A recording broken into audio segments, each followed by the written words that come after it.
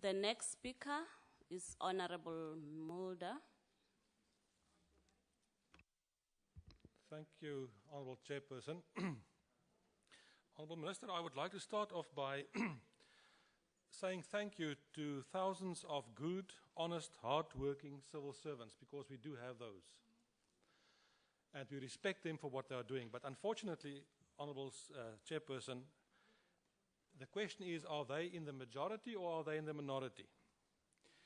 When it was mentioned earlier today that the budget in terms of expenditure was 5% of the total wage bill of total government expenses in 94 was 5%.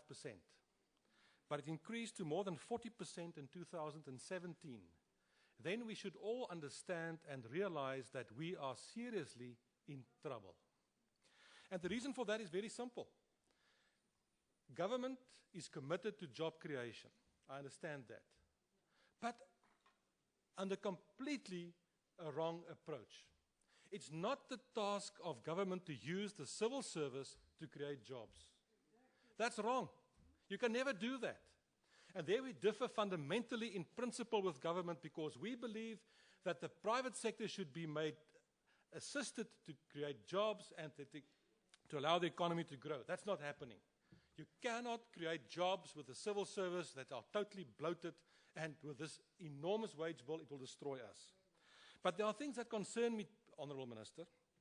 Are you aware that the Treasury's Procurement Office found that there are 12,000 deceased people on the register of companies that are doing business with the state? 12,000. And I'll come back to that. But it's more worrying. The Treasury's Procurement Office found there are 14,000 civil servants who serve as directors of companies who have contracts with the state. How is that possible?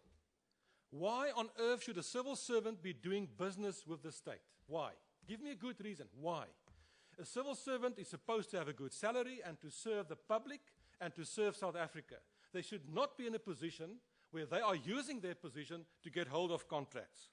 That same office found that fraud and inflated prices cost the state approximately 40% or 600 billion for goods and services. And I've seen that myself. I was able to visit, unfortunately, the Nkandla situation. More than 262 million rands was spent there. You won't find 50 million in value there. But somebody paid 262 million.